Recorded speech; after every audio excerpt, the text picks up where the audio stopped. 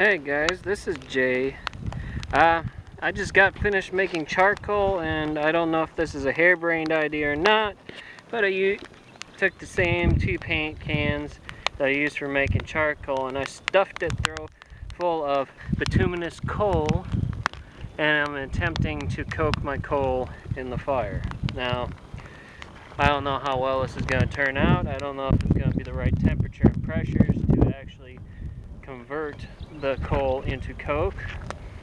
This is just simply an experiment, and it might just end up being a shot in the dark and a big mess, but at least I'll see what I get out of it. I do see quite a bit of the volatiles burning off. You can smell it in the air, so we'll see how it turns out. Let's see, I'll go back and walk into the shop. Hang with me for a second here.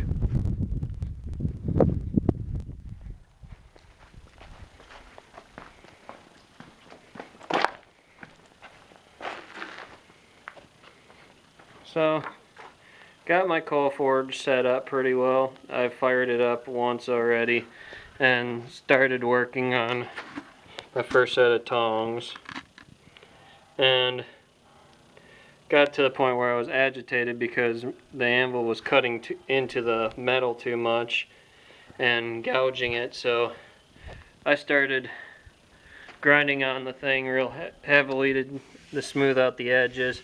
Started working on the bicker, and I still gotta round this out a little more.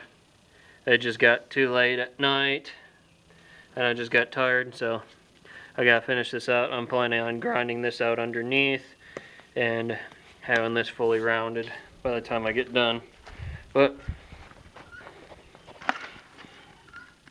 got a decent batch of charcoal going on in here, and I laid out some from the one pail, and then there's my stash of coal. So it'll be happy firing for a while, but I figured with as much volatiles that burn off while firing with coal, I wanted to see whether I could coke it up or not. If it works out well, I'll be buying a lot more paint cans and just trying to do a whole bunch of them in one firing. Either that, or I might convert one of these 55-gallon drums I got into a little cokery. We'll see what happens, but so far it's been working pretty nice. I've been getting a real good amount of BTUs out of this. I also getting a decent supply of clinker, so I'm gonna use that for filling in all the bare spots in the barn. I heard from quite a few sources that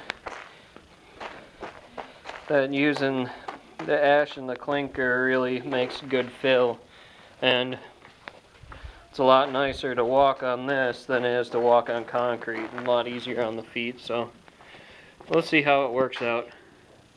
This is Jay, signing off. Later.